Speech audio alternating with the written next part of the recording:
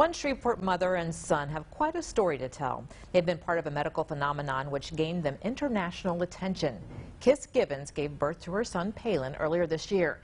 She was originally carrying 2 fetuses but lost one due to a rare condition called vanishing twin syndrome. But the vanishing twin left an indelible mark. When we were in the recovery room, his nurse came in and we were looking over him and we saw his birthmark. That caught my attention.